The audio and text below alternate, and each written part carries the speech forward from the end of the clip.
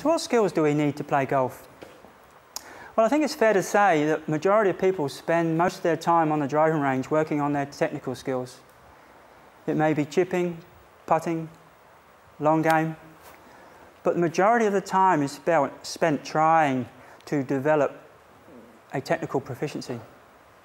Now, I just want to talk to you a little bit about the learning curve and what process we go through in everything that we do in our lives.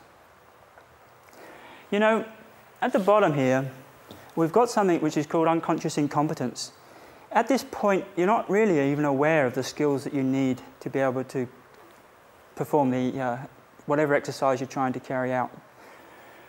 When you become aware, you start to practice your skills. And you start to become what is known as conscious incompetent. You keep practicing, you keep practicing. As you move up the stages, you get to a place of conscious competence, where you're starting to actually demonstrate some real skill, but you're still thinking about the actions required to carry it out. And finally, unconscious competence, where you start just doing, just like I was juggling earlier on. No thought, no mind, just doing. Now, the problem we have when we purely and simply work on our technical skills is this. Majority of the time, we spend cycling between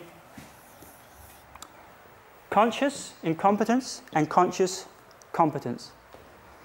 What this means is that you're on the range and you're working hard on your technical skills, giving yourself more and more confidence that you're getting your swing in the place where you want it to be.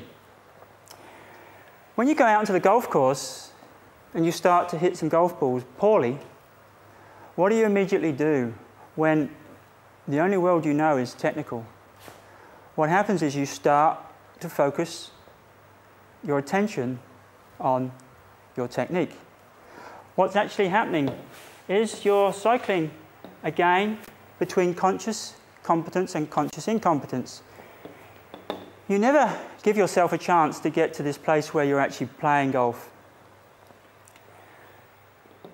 Whilst your whole world is built around technical skills, you're constantly dragging yourself back down to this state of conscious incompetence. You go away and practice, you go and play bad golf, you bring yourself back down to here, and you're constantly cycling between these stages. You know, everything we do in our lives, we get to an intuitive state. If it's juggling balls, for instance, I went through this process where I was focusing on my actions, and then eventually I started to focus my attention elsewhere, and I was just able to juggle.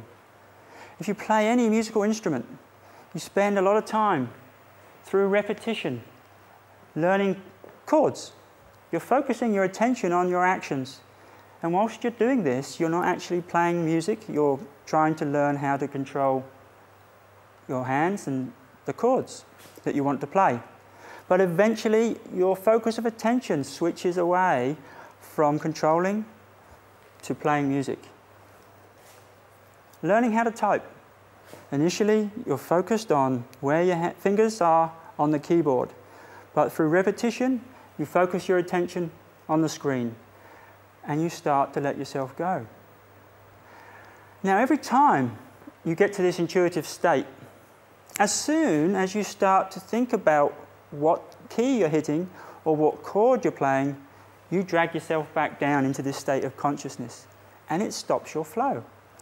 You know, it's impossible to perform when you're conscious of your actions.